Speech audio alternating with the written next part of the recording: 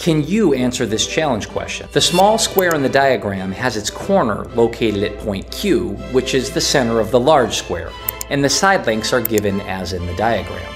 So here's the question for you. What fraction of the smaller square is shaded? Now pause the video, see if you can figure this out, and then resume when you're ready for the solution.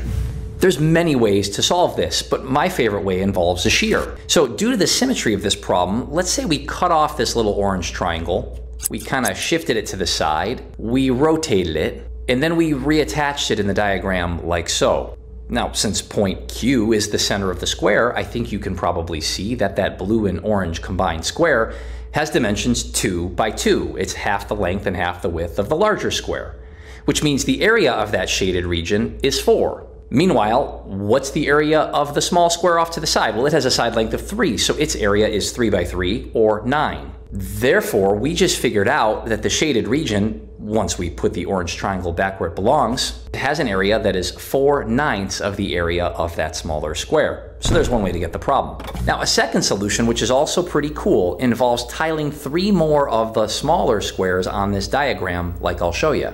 1, 2, 3. Using symmetry arguments, and if you wanted to, you could prove this more elaborately. Yes! You could probably see that these 4 shaded regions, the blue, the orange, the red, the green, they're all congruent regions. Now, they're just rotations of one another, but they're the same size and shape. Well, what that means is each one of those is 1/4 of the larger square. So each one of those is 1/4 of the square that's 4 by 4. In other words, each one is 1/4 of 16 for an area of 4. Well, that just means the blue region has an area of 4, and again, that small square had an area of 9. So once again, the area is 4/9 of that smaller square. That's this week's Think Fast. See you next week.